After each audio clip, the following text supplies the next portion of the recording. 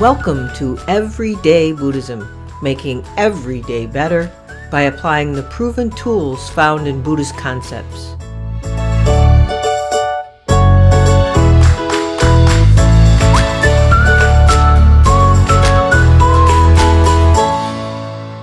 Welcome to episode 53 of Everyday Buddhism, making every day better. In this episode, we are continuing our, quote, How I'm Coping series, but with a bit of a different twist.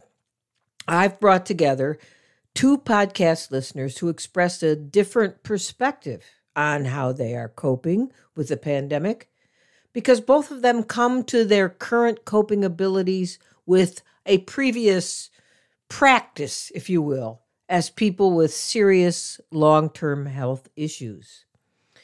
In our discussion, we share many of the challenges, frustrations, fear, and daily uncertainty that comes with serious chronic and or progressive diseases and injury. It is that understanding of the challenges, frustrations, fear, and uncertainty about that you have when living with a chronic health condition that causes them to be practiced in the way we are feeling in living with a pandemic. So I hope you will enjoy, and I know you will enjoy, my conversation with Dr. Kelly Lockwood and William Seiyo Shehan Sensei.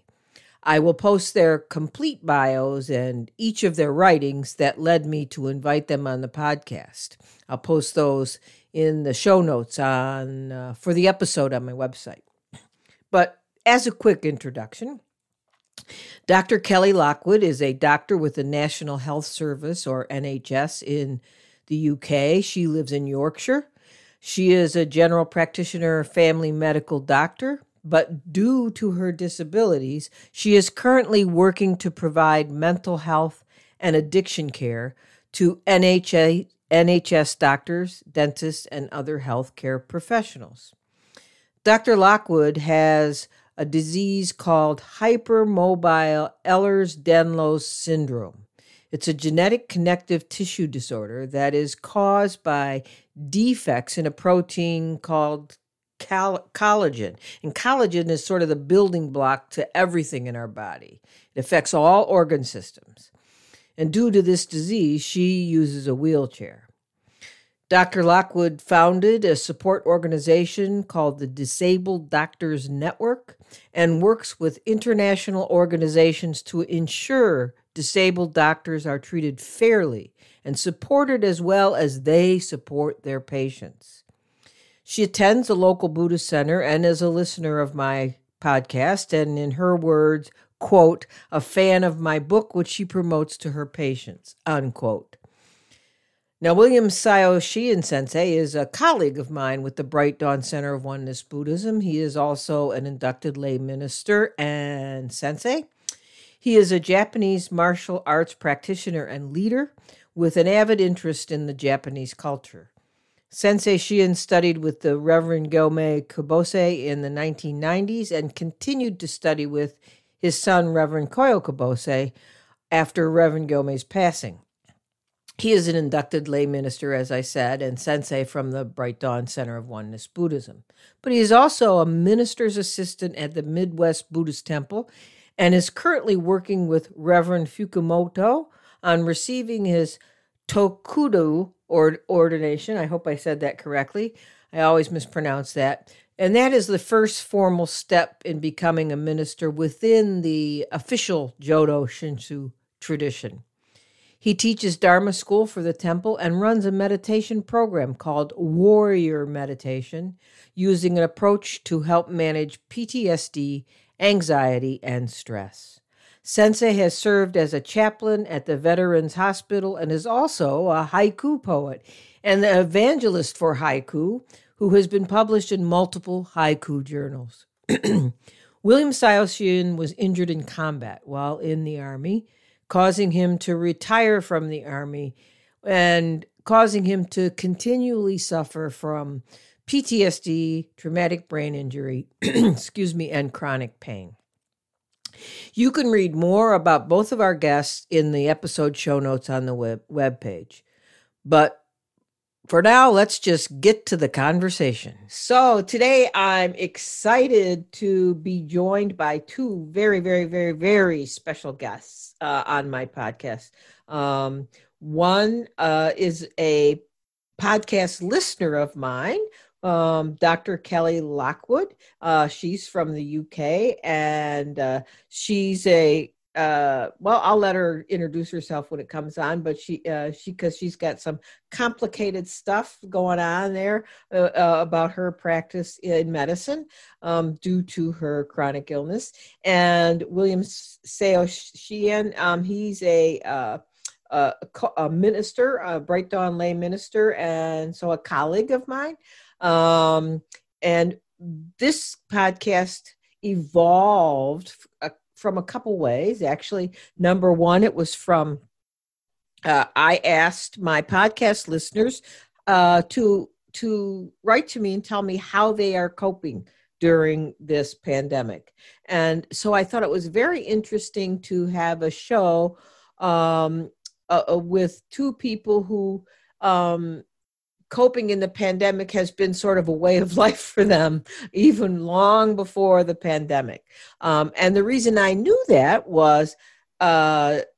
Kelly Lockwood. She wrote an article about chronic illness, and I got to know her from being a listener. We got talking off the podcast, informally, and she wrote an article about that she called a lesson from the pandemic. And it was just so touching and moving to me that I really wanted to highlight her viewpoint in how we are coping, because I think many of people who don't have chronic illnesses or conditions are very unused to coping in a way where they feel like they want to do something that they can't. I think we are, this is my term and I'm allowed to use it. We're a spoiled brat culture. I think we feel very entitled, and this pandemic sure highlighted that for me, on how people were clueless about what people who were not able-bodied had to go through every day, even before the pandemic. William Seiyo Shehan came to my attention. Well, I knew him, but virtually, but through as a colleague of Bright Dawn. But he posted a Facebook post similar to Kelly's article, and it all happened at about the same time. And it was like, whoa, this is definitely a podcast. And he called it a rant about COVID life. And I kind of liked his rant, and I agreed with it. And even though Kelly was much more gentle in her ranting, it expressed the exact same sentiment. So welcome to the podcast, William Seiyo Shehan and Dr. Kelly Lockwood. Hi, Kelly. Hi, thank you for having me. It's great to have you on the podcast. William, welcome. Thank you. Happy to be here. All right. So let's get rolling. Like I said, what my focus today, I think, was my thought process was that it was about how non-able-bodied people. I've actually I've seen some other podcasts about this, that they said in the pandemic, just like some things were exposed, like racial injustice, culture wars. Some people have said that they thought ableism was put into sharp relief, and I agree with that. And I actually had never really gave it a lot of thought, maybe because I have been fortunate enough. I have a chronic illness, a mixed connective tissue disease, and I'm not totally disabled, but I have my issues, and luckily I've been mostly healthy during the course of my decades of this illness. But I've had enough times where I couldn't do what I wanted to do to understand how it feels to be sort of the other in this culture, that people don't really understand. I mean, many times I've had to cancel events, and people were like, the people who I canceled were like offended, thinking that I was just dissing them. Like I remember a friend of mine who I was having a retirement party, and we were going to go. My partner and I were going to go, and a front came through with a lot of wind. And whenever a windy front comes through, just happens to be peculiar to the way my body reacts to weather. I am totally down for the count. It's like having the flu. I ache all over.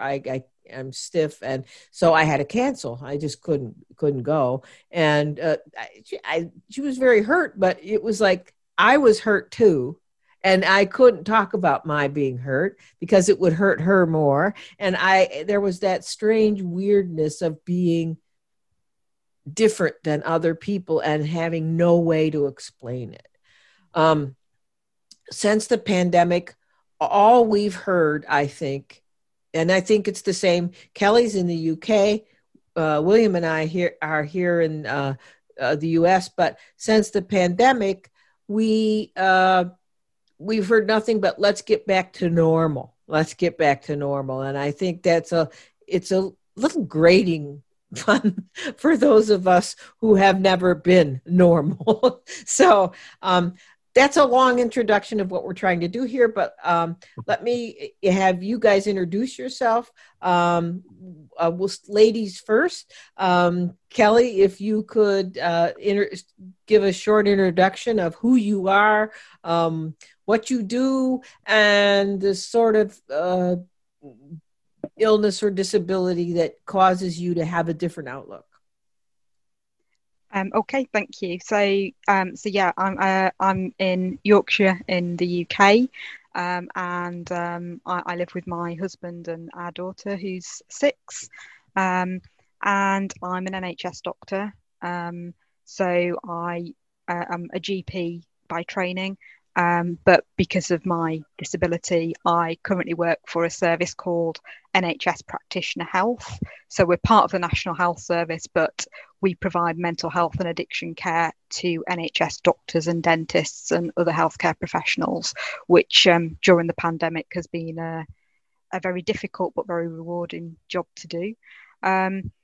And I have a condition called hypermobile Ehlers-Danlos syndrome, which is a collagen disorder. So kind of collagen's kind of like the building blocks that everything in your body is made of. And I've got a genetic error that means that I don't make it correctly. So it affects all of my organs, systems, in every system in my body, and my joints. So my joints are really unstable, and over the years they've become damaged. So I am a wheelchair user because of the damage in my hips and my knees. And I think the other major predominant issues that it causes, but we don't really understand why, is it affects something called the autonomic nervous system, which is like the automatic nervous system. So I can't control my blood pressure, my heart rate, my body temperature. And over the last 6 months, I've also developed bowel failure as a result of that. And I've not been able to eat for the last 2 weeks as a result of that. So it's a very, very variable condition. It fluctuates on a minute-to-minute, hour-to-hour, day-to-day basis in regards to pain, blood pressure, exhaustion, bowel function, all sorts of different things. It's impossible to predict. There are certain triggers that I know of, but there are many that I don't. And so I don't know how I'm going to wake up in the morning, what I'm going to be able to do that day, which not only makes work very difficult and being a mother very difficult and all of the other things very difficult, but it means that you do live on a day-to-day basis, which I think it's part of that, I think, that highlighted to me. It allowed me to draw a lot of parallels between what other people are now experiencing in the pandemic and what I have been experiencing for a long part of my life as a result of my condition. Wow. Thank you, Kelly. you know, every time I hear your story, even though I've heard it before, it really it's really hard for me to hear.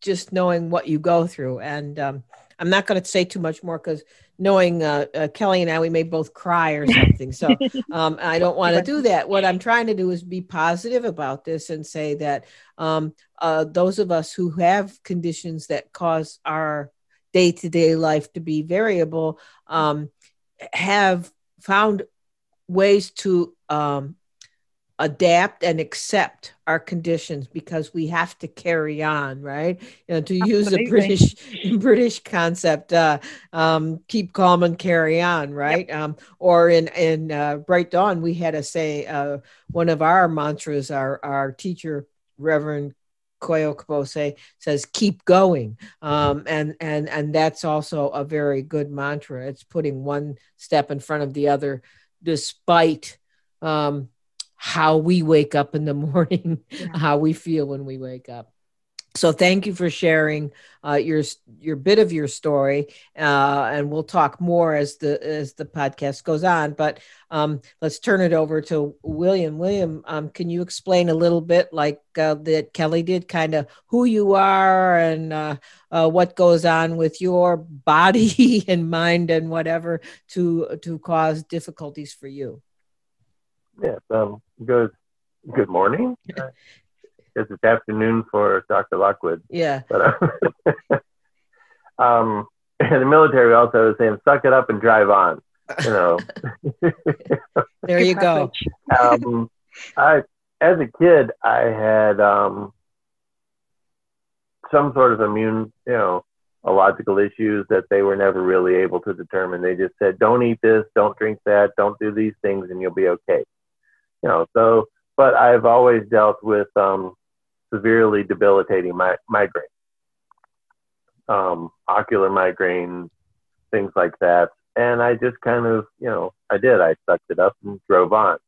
I played semi-pro soccer. I grew up traveling the world with my grandmother, who was a missionary. I had a chance to get out and see and do these things, but there would be times that I would just have to go and get in the dark and stay away from everyone because it was severely debilitating. Then at 19, I was injured in combat while in the military. And while I wasn't hit by a bullet, I was the gunner in the Humvee that got hit. And I have nerve damage down my right arm, in my lower back, my neck. Even as I sit here, my pain just is starting to creep up.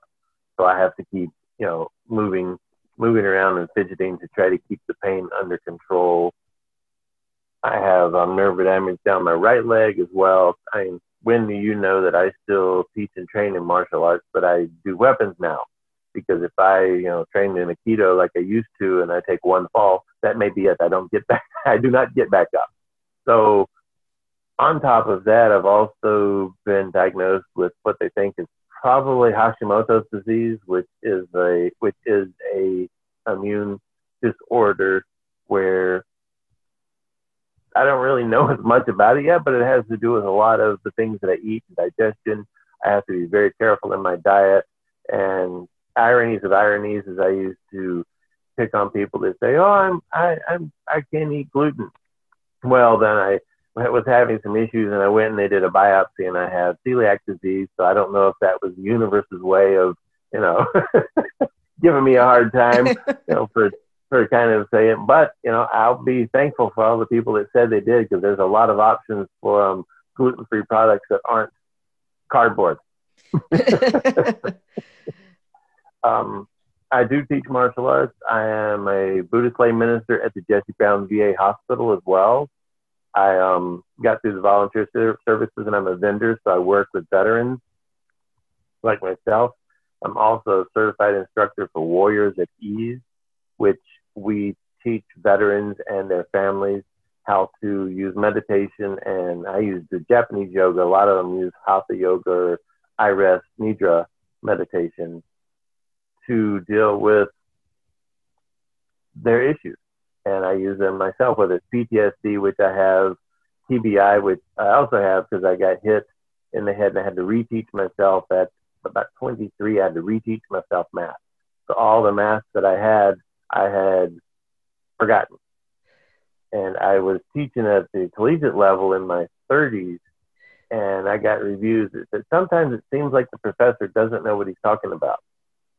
And what it was is one sharp student had figured out that I would be working through the stat problem, and it would go. That was it. And then I would have to go back and work my way back up through it.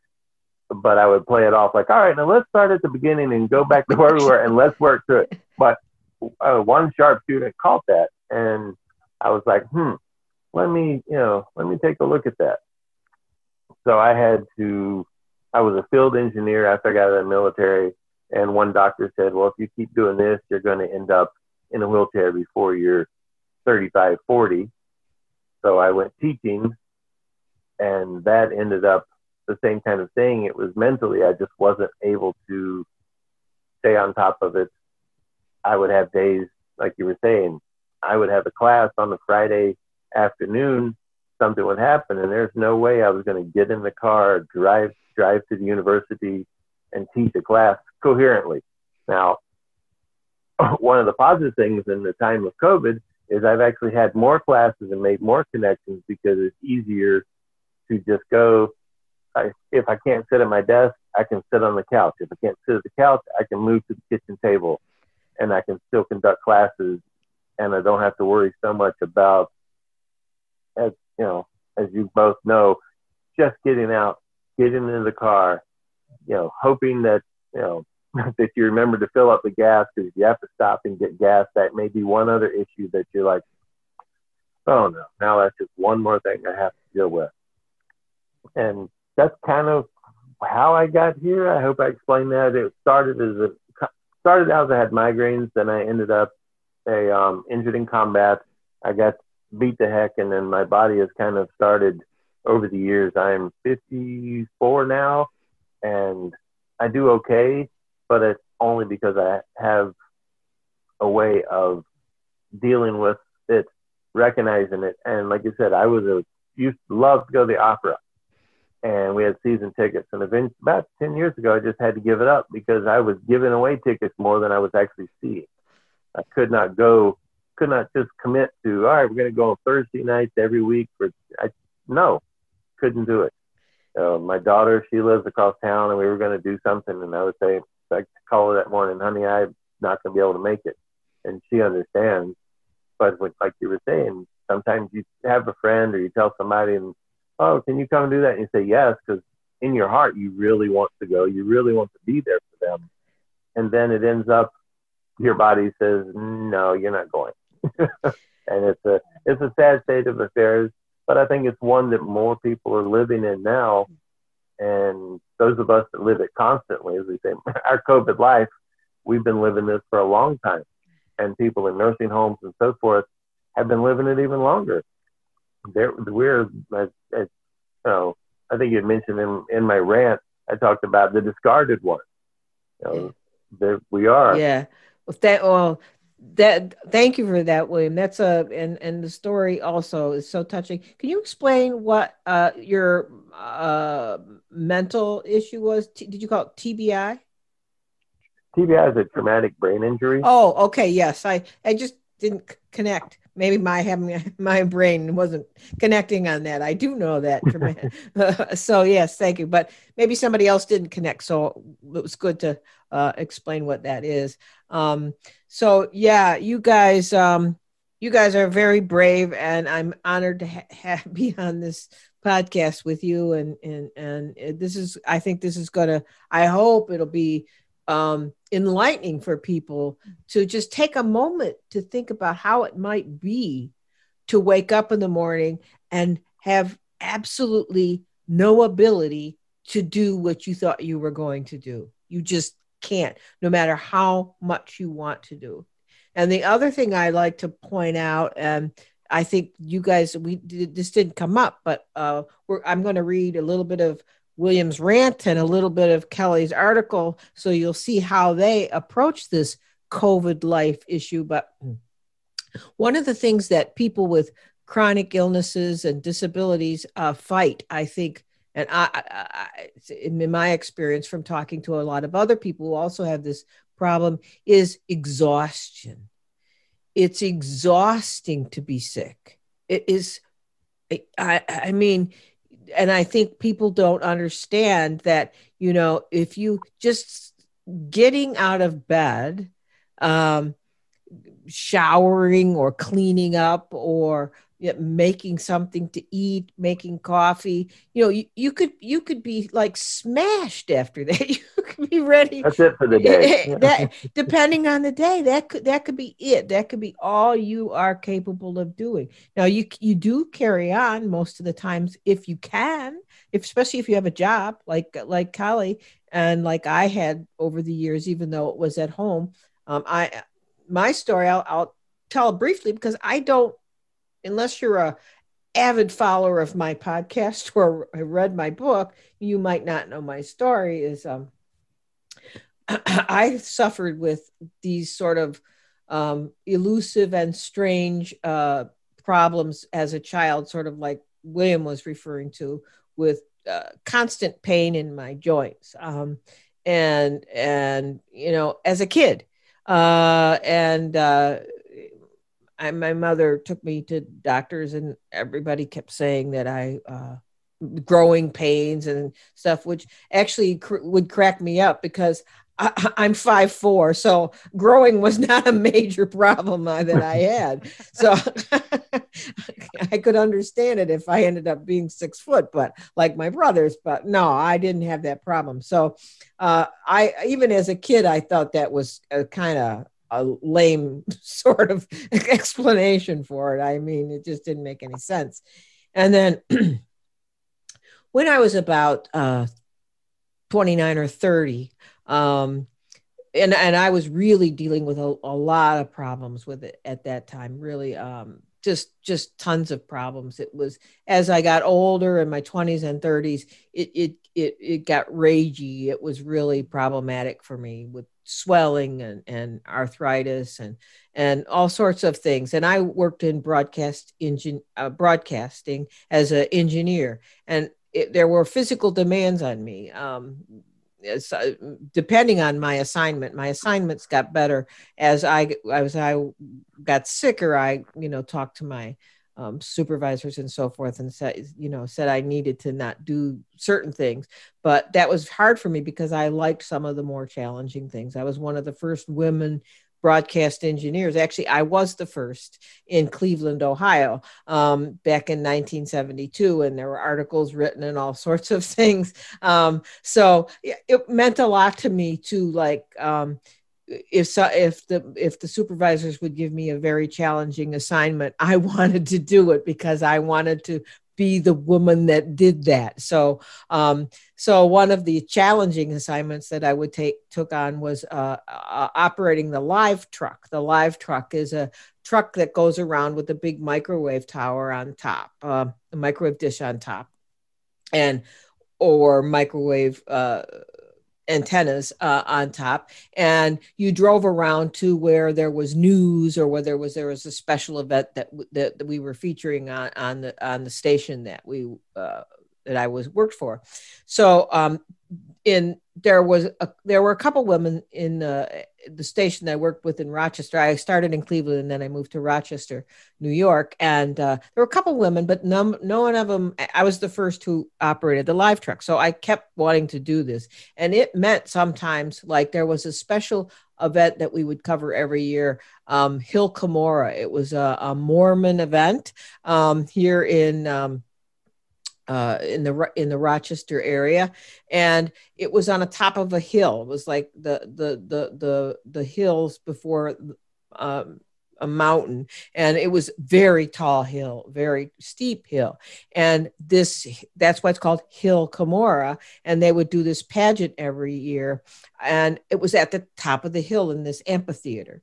So to cover this, we had to run cables for transmitting audio and video. And there would be like 300 and 400 feet of multiple cables with video and audio, very heavy cables. And you had to run them up the hill and position them. So I was doing that, and I remember when the halfway up the hill, like the third year I did this, I said to myself, "What the hell are you doing? Why are you doing this? You have so much pain and you're exhausted." And it was also in the middle of the summer, and the heat. I have trouble with the heat and swelling of my joints.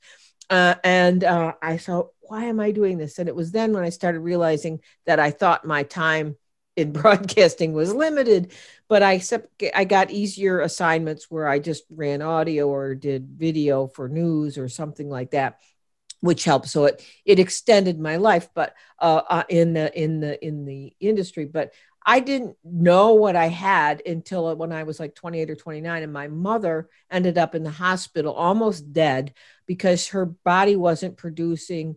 Her body was killing her red blood cells, and so she was not having any oxygen, and they thought it might be a blood cancer or something like that. Took them a while, and then they diagnosed her with systemic lupus, where her immune system was smashing those little blood cells as soon as they appeared, like Pac-Man.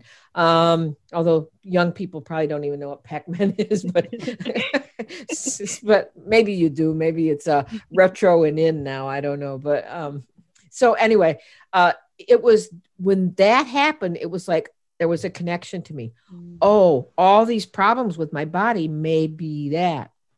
And I wasn't broadcasting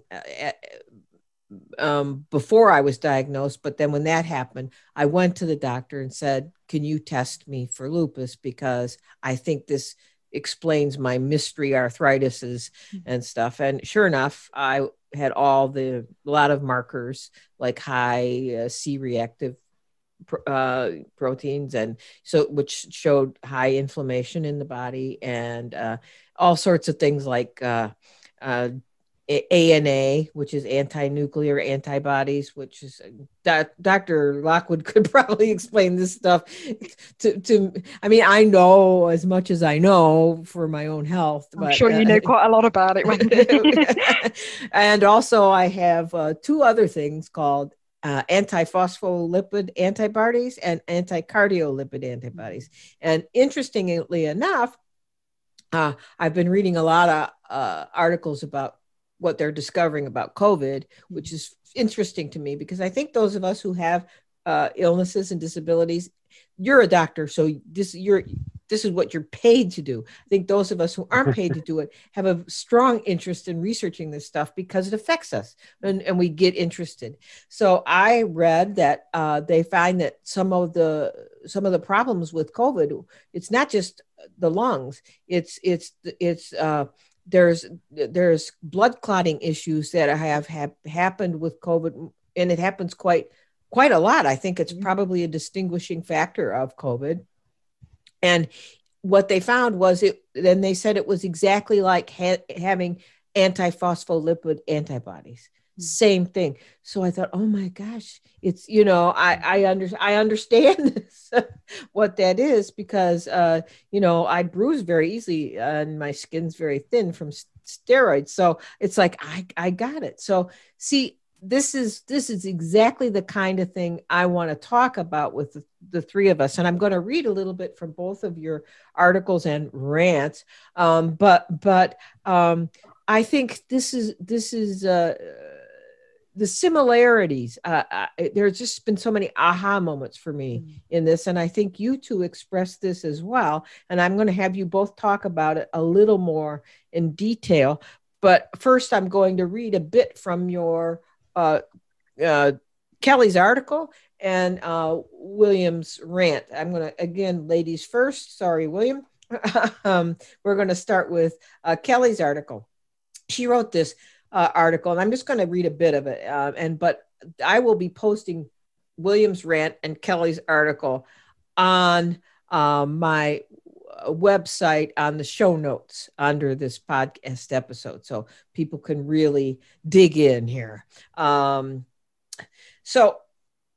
in Kelly's lesson from a pandemic, by the way, this was published by What is the BMJ, Kelly? It's the British Medical Journal. So they've got Okay. kind of a Twitter feed where they publish blogs and articles called BMJ Leader. Yeah, okay. So it was published. She's famous in this. She was published by the BMJ Leader on this official blog. I'm going to just read a few things that I've highlighted because I think these are the things I want us to talk about. And I'll read a bit from yours and then have Kelly, you talk about this in your own words, even though your own words were in the article. Yeah, I'd like you to expand on it a little bit if you could. Absolutely. Okay, so she starts the blog this way. While the rest of the world reels in resentment, fear, and anger at the novel coronavirus rampaging through our communities, as someone with a lifelong degenerative health condition, it has served as an intriguing moment of reflection for me. She then goes on to talk about it as if it was a maze, and she subtitles this The Maze. It is often extremely difficult, if not impossible, to explain to someone who is unaffected by serious long-term health issues what it is like to be at the mercy of a disease. And then she goes on to say, it's almost like being stuck in a maze with many pathways to explore. You have to walk down many of them to either find a way out or discover what lies at the center.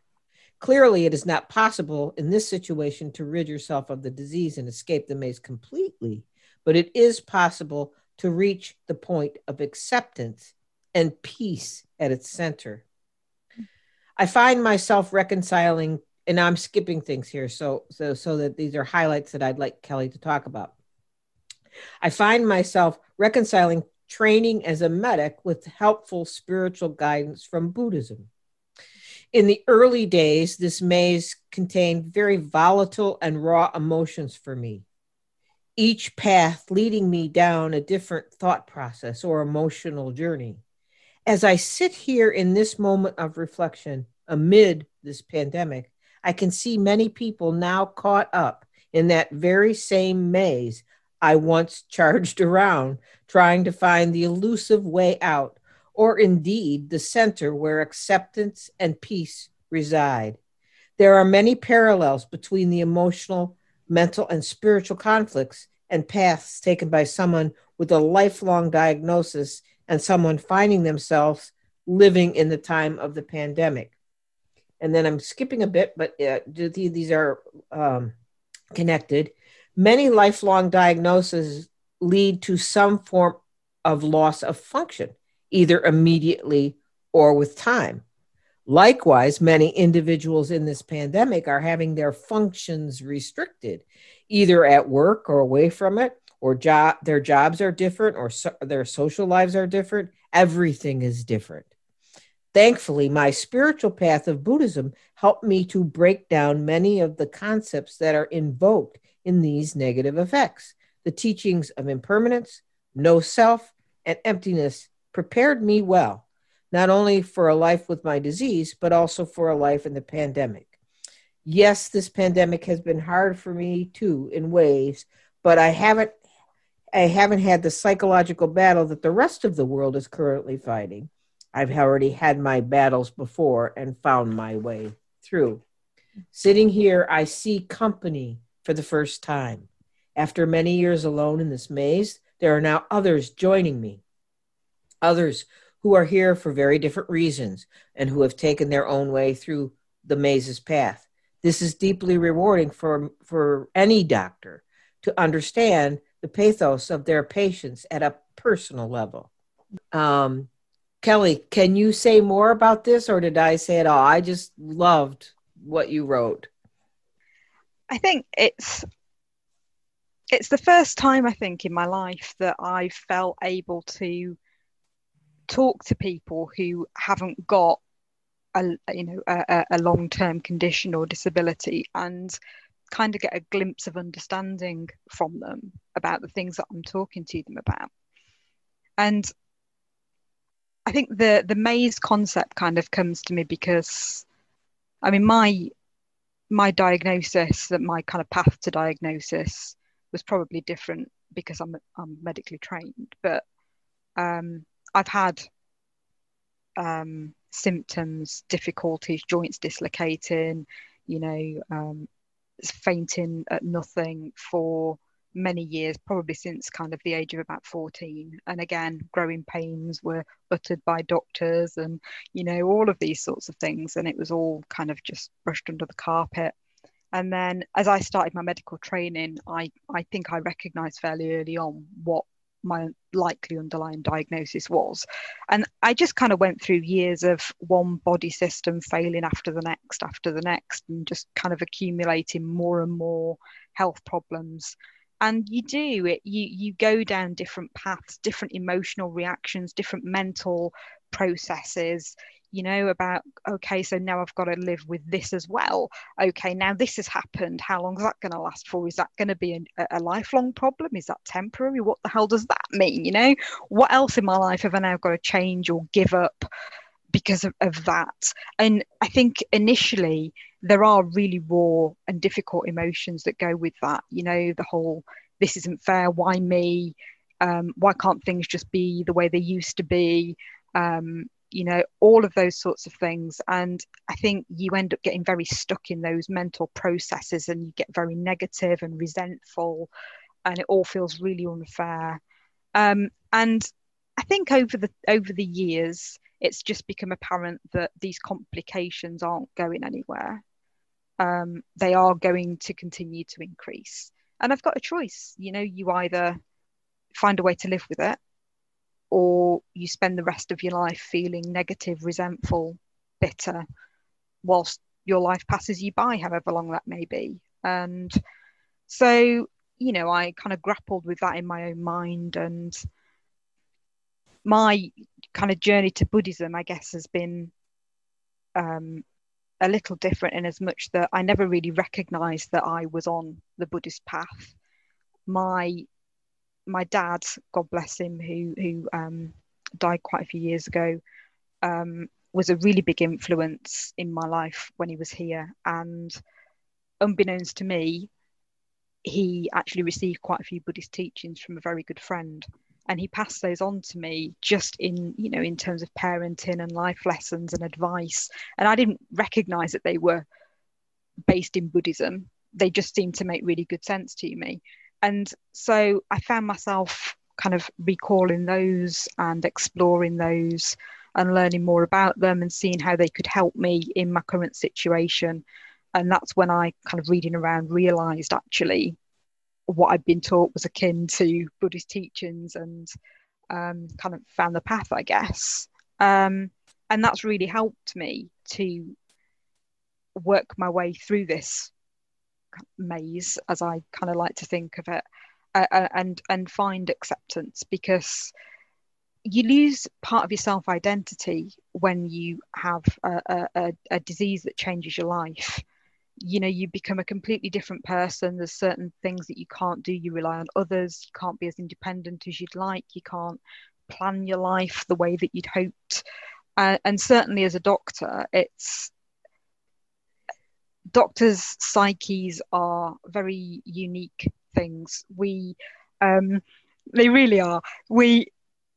Your self-identity as a doctor, it's not healthy actually, but you can't identify as anything else. It's very difficult to see yourself as anything but a doctor and I think that's partly to do, I can only speak for the UK, but it's certainly partly to do with the way that we're trained and the experiences that you have. And you come out of medical training thinking that you've got this invisible armor, that nothing can penetrate it, that you're almost kind of not human really, that you are the doctor, not the patient.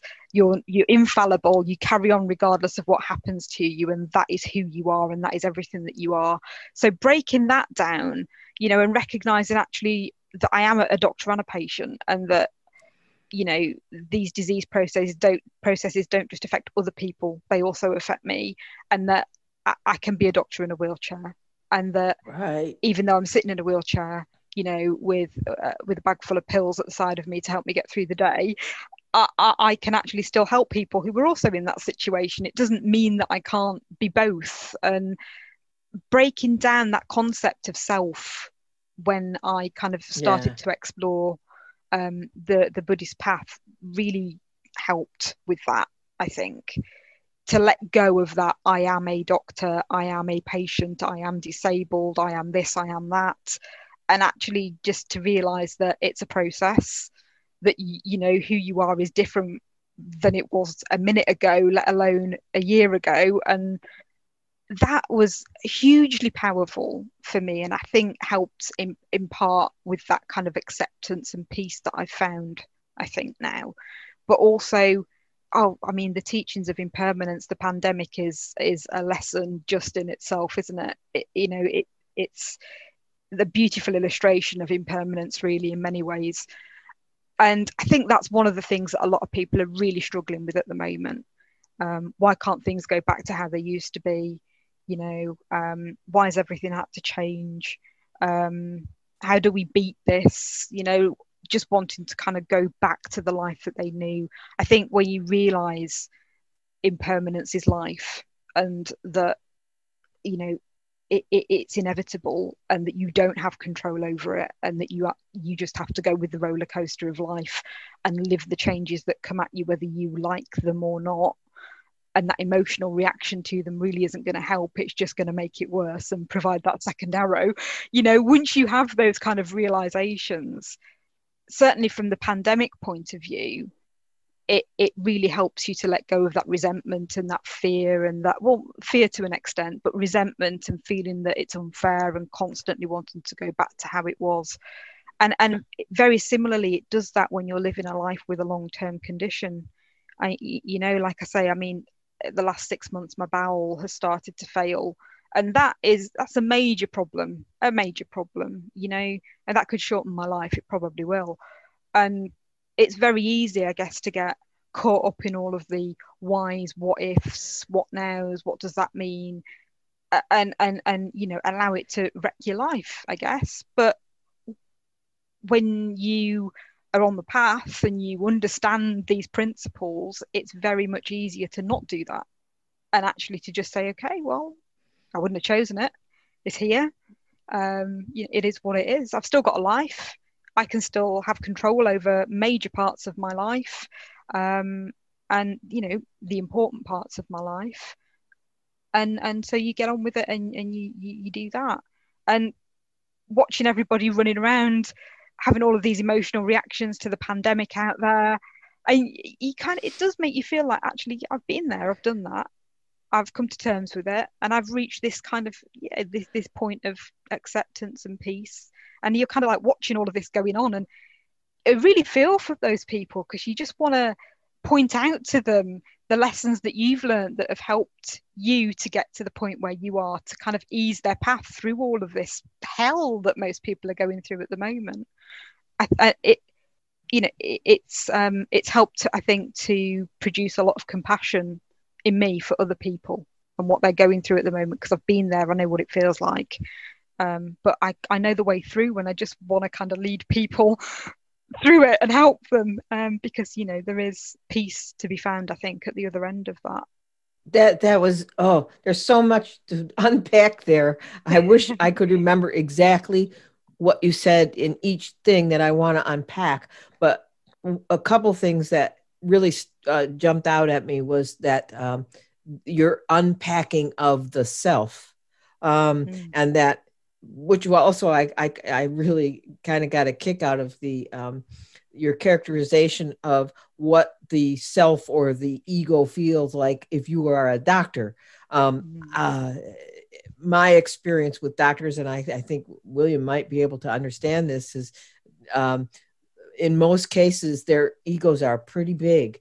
And their sense of doctorness, like you explained, that there, and I didn't actually realize that.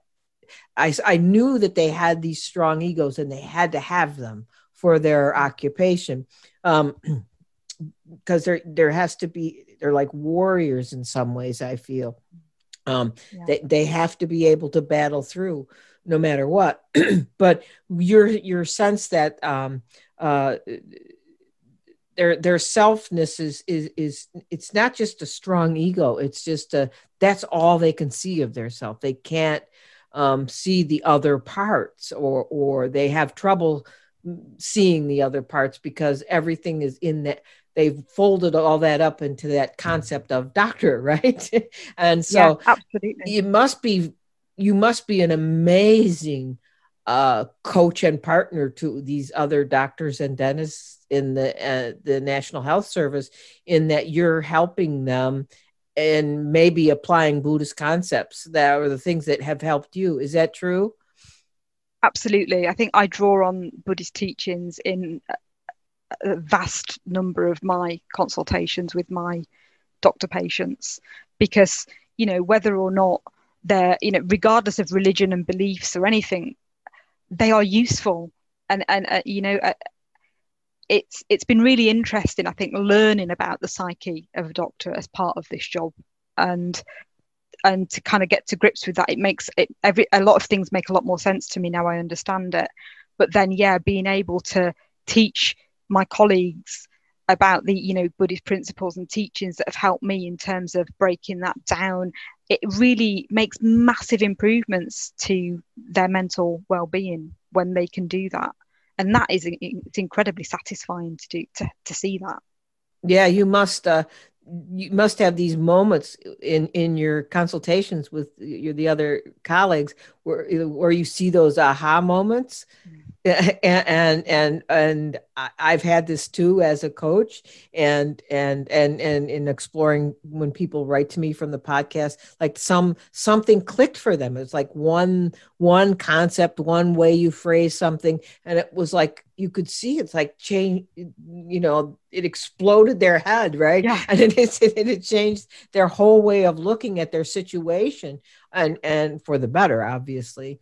And the other thing I wanted to touch on is how you, and because this is something that I feel exactly the same way about. I mean, the way you explained it was perfect, is that you see the reactions to all these people who have not had this experience. They are totally unprepared for uncertainty, unprepared for coming to terms with the impermanence and the interconnectedness of life.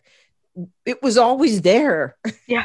It was always there for these people, for everybody in this pandemic, all of us. It was always there, but people didn't realize it because they didn't have to come to terms with it.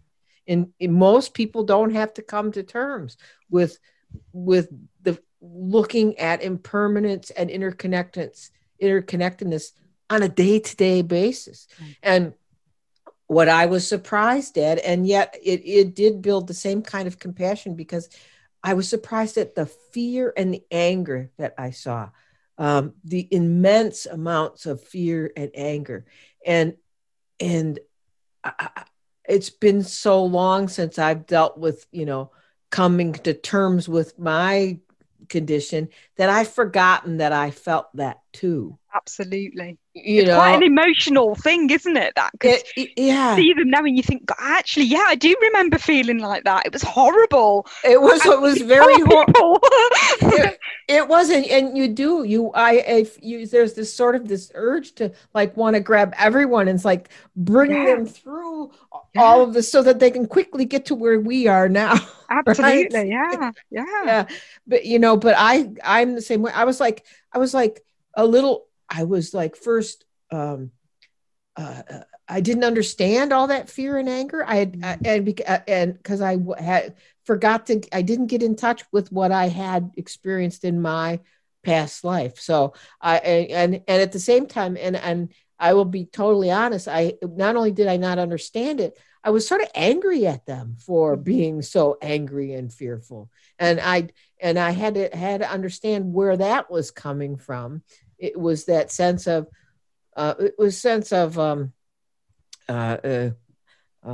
geez, get over it. You know, I've been dealing with this for a long time. Yeah. but okay, on that, Wendy, I was thinking that those of us that have our illnesses, we can't go out and give it to others by contact. And their fear and anger is also putting everyone else at harm.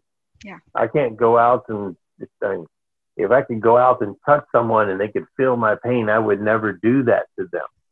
I wouldn't expose someone to the conditions and pains and illnesses that I have, but just the hubris that, and that's why mine's more of a rant, because the hubris that the people, yes, I understand their fear and their worries, but I think society's been fed this, great outlooks that everything will be okay. They watch them on the news, they watch reality TVs, they watch the TV shows, and it's this great outcome. And don't worry, you'll be okay. It won't happen to you. And that's one of the things that I find frustrating with this whole pandemic is not only do they now have to deal with what we've had to deal with and many people have had to deal with, they're just willing to take a chance, and not just on themselves, but on others, which is kind of frustrating. Like you had said, I get a little irritated with them from time to time. Yes, and and thank you for chiming in on that, William. I'm going to read a little of your rant, if you don't mind, because it was there was so many parallels to your rant and Kelly's article that I shared part of. But like I said, yours was much more ranty and hers was a little gentler. And that's probably because she works in coaching people through this. But I loved it. And you did have very much compassion here. So I'm not. Yeah. Being Army, I have a tendency to rant and, say, all right, suck it up, quit whining, let's go. Exactly here, and I got that, but your compassion shows in this, and I'm going to read a bit of it.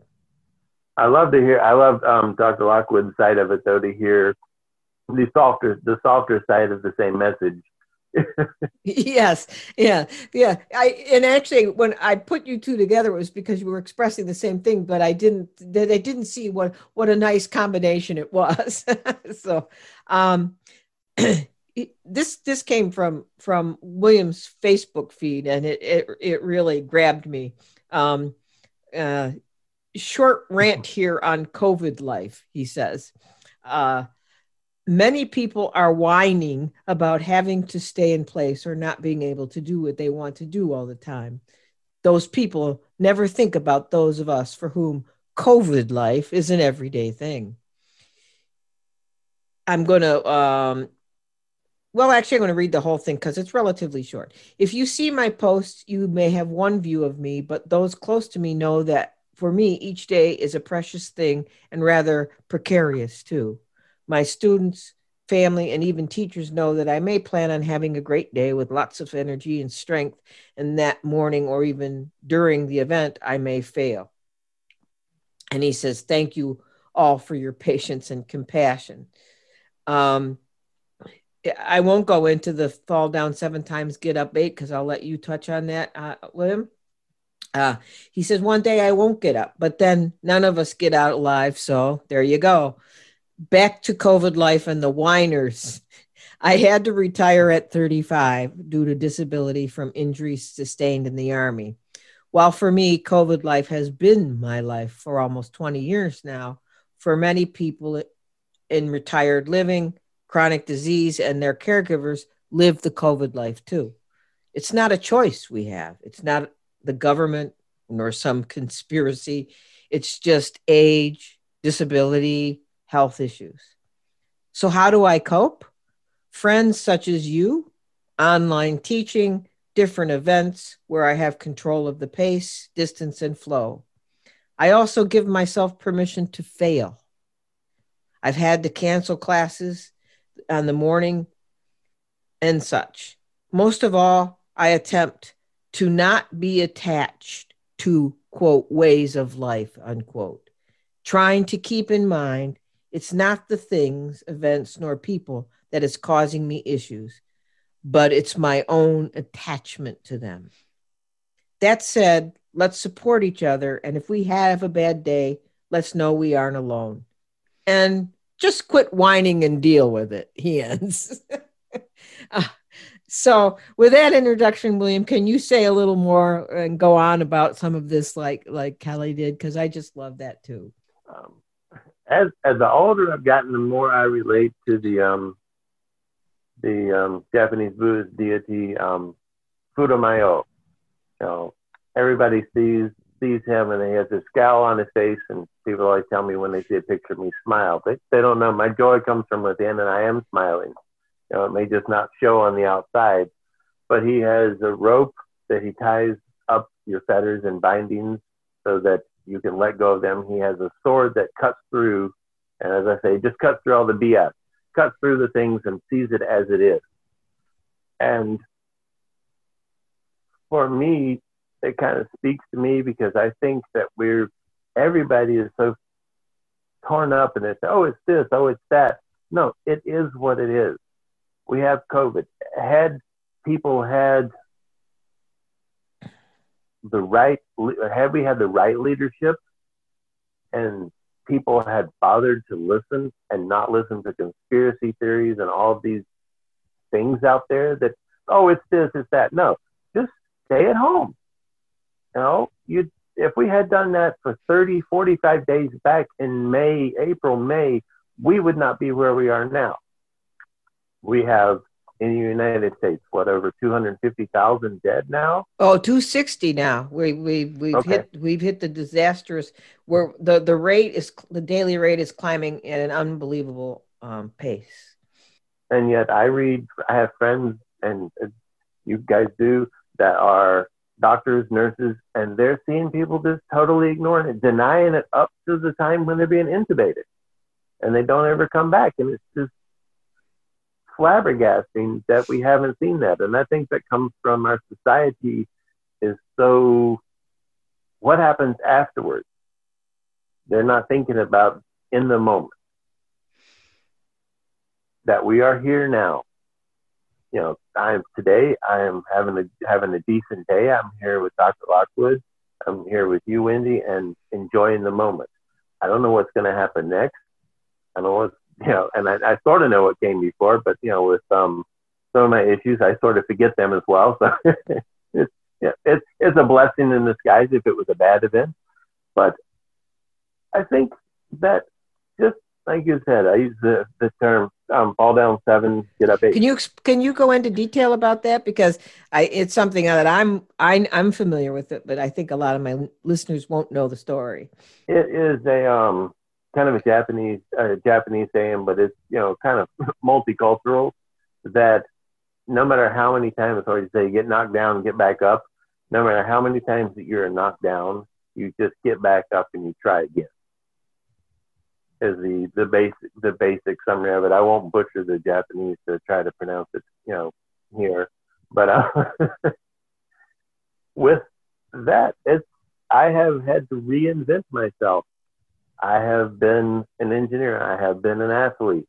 I had passed the flight school. I was going to be flying the Apaches, and was ready to go. Had my slot, and then I got injured, and that was it. Done. My career path for the military was done, all because of one incident. I was a field engineer. I worked for R. Donnelly and Sons. I worked in research and development. And each time I would hit a wall, or I would have another stage in my, I would have mental issues that I wasn't able to cope with the math anymore. When I was so slow, I'd have to relearn it, that I just wasn't as sharp as I needed to be. So I would have to reinvent myself and say, okay, what can I do now? I didn't say, well, like I said, whine. I didn't go, oh, I still want to have my job and do this and do that. Oh, why can't I? Because you can't. Suck it up, look at what the situation is, and take a moment, breathe, realize it is what it is. Wendy, I'm sure you know the story of the burning ember. Someone came up and talked to Buddha about his anger, and he said, well, if you're holding an ember of that anger, who's the only one getting burned?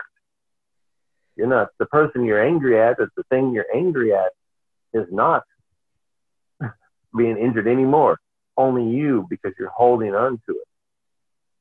Sadly, with COVID, they take that ember and they go around, touch people, and make them sick and burn and pass it on, which is just, where I get very frustrated at people, at just the arrogance. Even if you don't wear a mask, it's not that hard. You know, stay at home. If you don't need to go out, don't go out. Don't go to public places. Don't travel. I could not believe when I saw all the people traveling. There were pictures of O'Hare Airport, and they were not 6 feet apart. People were just shoved into the spaces, spreading it worldwide. And a lot of these are the same type of people that watch these zombie movies and Contagion and things like that, and think, well, I could survive that. No, you can't. You can't stay at home for 6 days. You would never survive. You know? And I know, Dr. Lockwood, with your training and things you went through days, without sleep, suffering to learn these things. And in the military, we would go, weeks just living off of MREs. If we were lucky, we would get some hot meals, no showers, no baths. You stay in place, because if you stick your head up, you get shot. With COVID, you stick your head up, you might get shot, but you won't know for 14 days or so. And then you've shot other people in the time. So keep your head down, do your own time. I'm sorry I got a little off on a rant again. I have a tendency to do that. Working with veterans, I see a lot of veterans, because I work at the Jesse Brown VA, are suffering through this loss of services.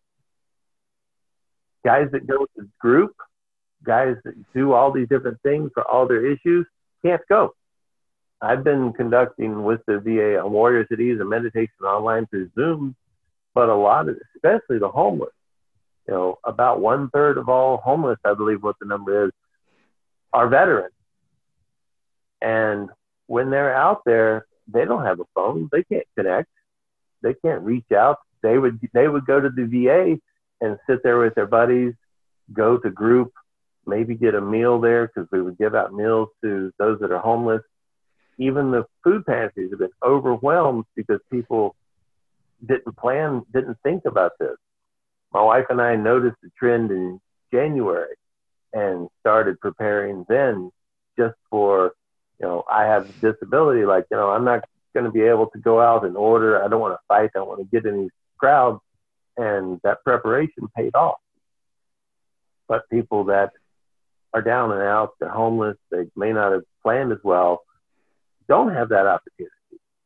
And seeing these veterans, and I hear about it, we just had a meeting last week, that they have no groups anymore. And there's a major rise in suicide because they can't get the services.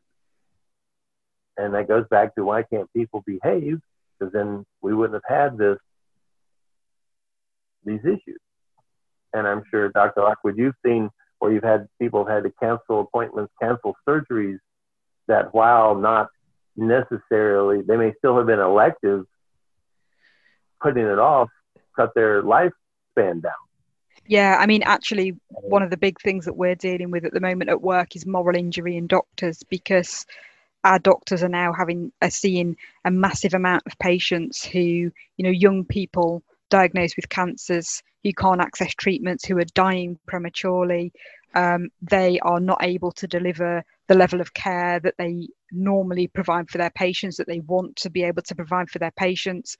And that's really difficult for a lot of our doctors, and it's actually causing a lot of mental health burden amongst the medical profession, because they're really struggling with that lack of services for their patients. And there is that kind of new kind of concept of, like I say, moral injury amongst doctors as a result of it. Yeah, and that's horrible to hear. And one of the things that I was kind of meaning in my rant is that the COVID is hitting so many people in so many different ways, whether it is, like you said, moral injuries, the people that we do not yet know what the long-term effects are going to be. And I have two of my friends were both on the cutting edge of developing and sequencing the genome. And both of them have written papers on this. Like, we this is what we know now, but once again, impermanence. What we don't know is even greater. So people say, oh, I just had a mild case. Yeah, but what if that means you're going to have kidney and liver failure, 10 years, 15 years earlier than you would have? And you can probably speak to the side effects and the long-term effects of this much better than I can. But we all know that if you're exposed to a chemical, or if you're exposed to something like that, you could have long-term effects of it. And this is no different than that. And that's very frustrating. And then people walk it into the nursing homes. Like some countries have decided they're just going to do herd immunity, which is basically throwing people like ourselves to the wolves. We have to defend for ourselves, as opposed to a greater sense of community and caring that I think one of the things the world is lacking. And I do think that Buddhist teachings can help, like you're doing. You're sharing that even if you're not talking about it, you're just sharing the compassion, the understanding, the connection, interconnectedness of all of us, which I'm grateful for Wendy connecting us all. And the technology that we have, and Japanese Buddhism would say "itadakimasu," which means I raise it to my head. It's more for a meal, but because you're thinking everyone, not just the meal and the person that prepared it, but the individuals that packed it, the individuals that shipped it. And I say that to technology too nowadays, because without all of the things that we have that have infrastructure and things that have made this possible, I know that I feel a greater sense of community because of this. Then I'm less cut off than I would have been. And I think everyone also, I mean, Facebook, yeah, people talk about, oh, this, that, the bad side of it. But I've met some wonderful people on it, and met some, not so wonderful people, but, that's what the block functions for. Yeah, this is I think that a great wrap of all of this is the sense of community that you mentioned, William. And I mean, I know we're all struggling with all the negatives and the scary things and the what ifs. We've even mentioned them now, even though we've already explained how we deal with those what ifs in our own personal situation. We're part of this pandemic too. We don't know what is going to happen and all the what ifs, and we don't even know if we're going to get COVID or not. I mean, we're that fear is also very real for us. I think many of us by now have already have people in our inner circles or our family members who have had COVID, whether it was mild or not. But there is that fear, like William talked about. We don't know. We have no idea. Each day I read a new article, scientific journal or whatever publication, that they find something else that's happening at a cellular level with COVID that they didn't know about. When it first presented, they thought it was pretty much like just a pneumonia, and then they found out all this other stuff like the blood clotting and so forth, and now they have what they call the long haulers that will have all sorts of physical problems and like you mentioned, even could have organ failures and things like that. And many of them, even if they had a mild case of even pneumonia, their lungs are probably permanently damaged, at least partly. So, that's scary, but that points to the uncertainty of life that Buddhism teaches. It was always there. Again, life has always been uncertain, but we, as a culture, we have chosen not to look at that. We have for whatever reasons. I mean, there's so many reasons, and we could go on and on about pointing our finger at all the things that have caused the way the whiners look at things. There's a lot of things. I lack of leadership, like you pointed out, definitely. I think that was huge, at least I think in both the UK and the US. Personally, I'm going to say I think we got the worst of it there, but but we won't.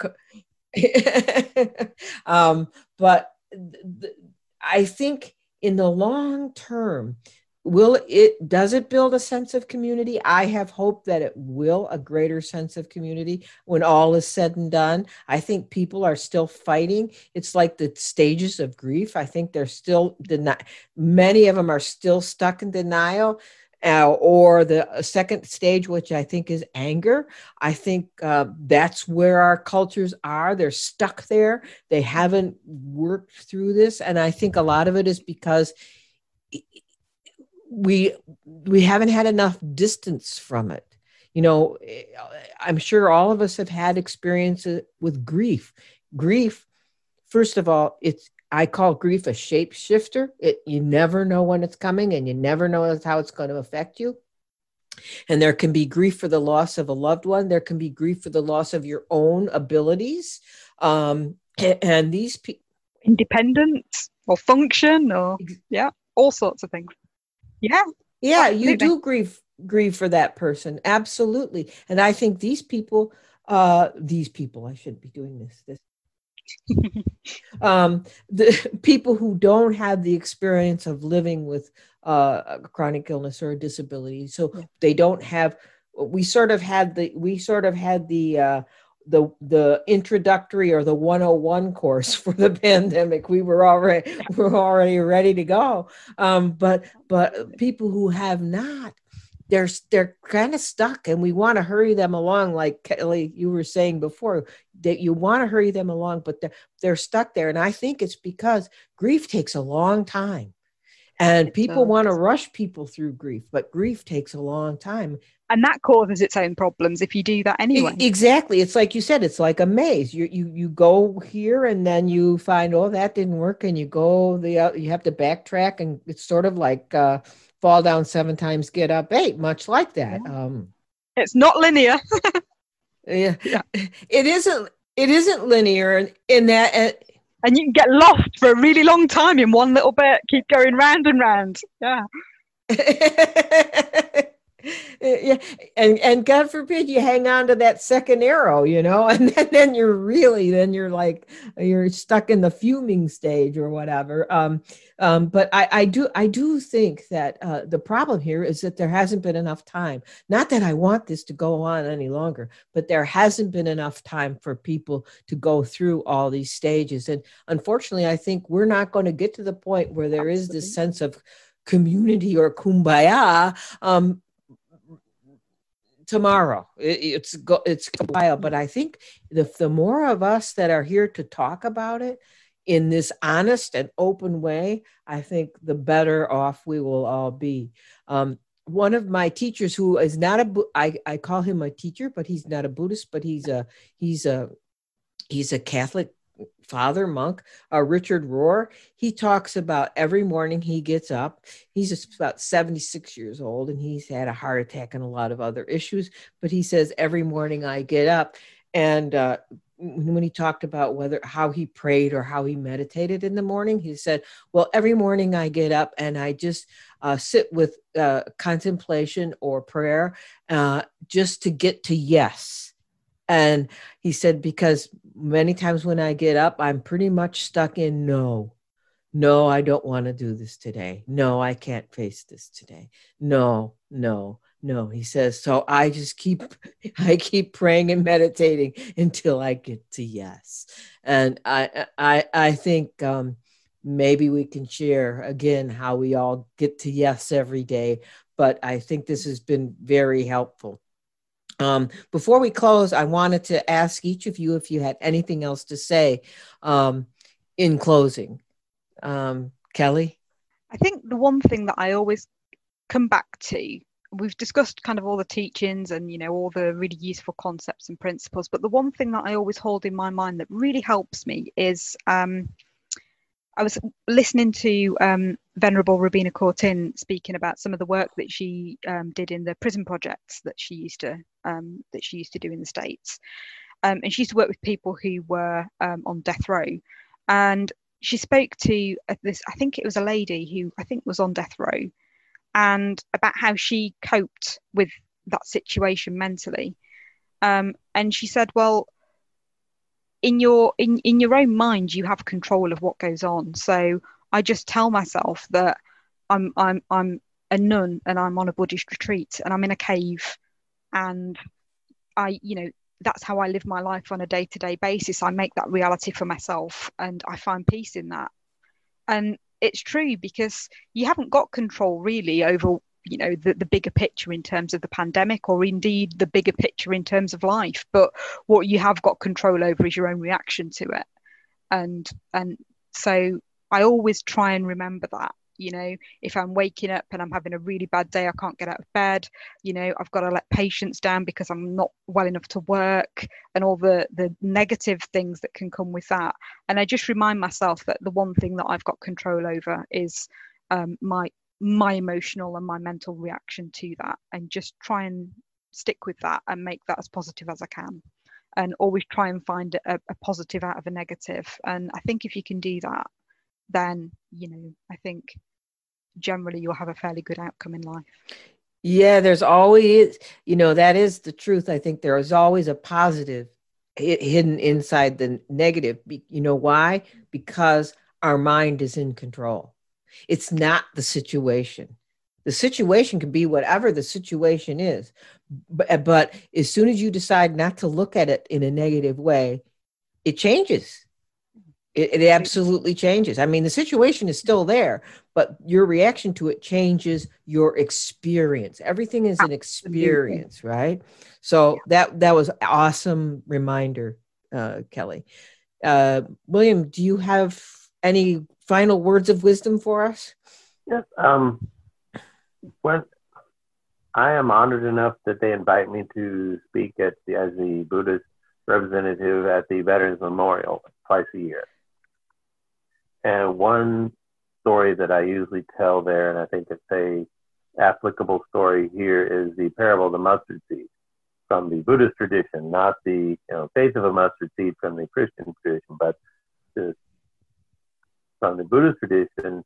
Story is there was a lady who had lost her baby, all her children were dead and gone, and she still had one with her, and she would not bury it. She would not put it down. And she kept asking all the people in the village, well, how can I bring my baby back to life? What can I do? What can I do? And they said, well, why don't you go see the teacher and Buddha and see, he may be able to help you. So he says, yes, I can help you. What you need to do is go to houses and all that you can ask and bring me back one mustard seed from a house that has suffered no hardship, no loss of life. And she went around and she talked to everyone, and she spoke to every house, and every house knew hardship. Every house had lost someone. And then she had that, as we talked about earlier, that aha moment of, oh, I'm not alone in this. Everyone has. And then she went back and she buried the child, and she became a follower of the Buddha, because then she understood the interconnectedness of all of us, that we all suffer through hardship. We all have loss. We all have pain. But not to forget that we all are here as humans, or as cats, or whatever we are. We have all these beings around us, and everything wants to live. And we don't want to forget that, and we just keep that in. Or as the two great philosophers, Bill and Ted, said, be excellent to each other. That to me has always been, while a silly movie, has always been, I think, one of the best phrases to sum up how one should be. Be excellent to each other. If you do that, everything else will be okay. I love that. And I think that is not to be hard on us, but I think that's teachings for us here, because we've talked a lot about being angry about the whiners and the people who aren't staying home and the people who aren't wearing masks. But I think we have to also remember that they just want to live too, only they're just doing all the wrong things out of their fear and their grief and their anger.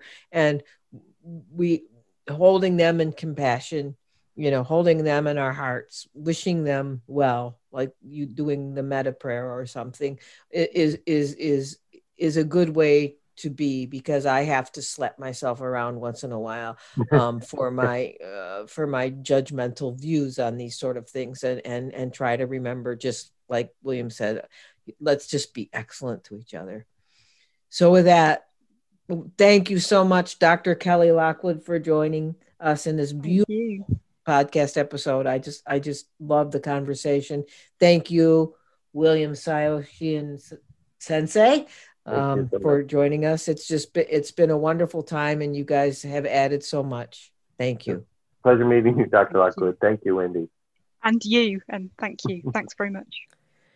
Don't forget, I am still looking for input from Everyday Buddhism podcast listeners. I have received quite a few emails, but would love to hear from more of you about how you are coping through this pandemic. Where have you found support? What are some of the resilience-building practices or activities you have incorporated in your life that has helped you walk through the troubled times we're living in? Please know that I have received quite a few of these, and I'm sifting through them to try to find themes. As you'll notice, today's podcast was a theme. So don't think I've ignored you, even if I've reached out and said I'm interested, because I haven't. And so please email your insights or comments to Wendy Shinyo, that's WendyShinyo, all lowercase, at everyday-buddhism.com, with the subject line, quote, "How I'm coping," unquote. You can send these insights that you have had about dealing with the pandemic and how you are, learning to build resilience, for possible inclusion in another episode of the podcast. Please know that I read every email, whether in response to how I'm coping, or general emails in regards to the podcast or questions you have about everyday Buddhism. I am not able to answer all of them or even many of them, but know that I read each one with gratitude. So I look forward to hearing from you. And that's it for today's episode. And as a reminder, don't forget that you can join me and others in the private donation-supported Everyday Sangha. It meets virtually via Zoom every other week on Thursday evenings at 7:30 p.m. U.S. Eastern Time. And please consider supporting the efforts of this podcast and all related groups by becoming a community member for $5 a month. If you do, you will have access to blogs, members-only podcasts, education series, a private Facebook group, and hopefully more to come. You can find the details of joining either the Everyday Sangha or the membership community on my website, and there will be a tab there that says join the Everyday Sangha or the membership community. So that's it for this time. So until next time, keep finding ways to make yours and everyone else's days better.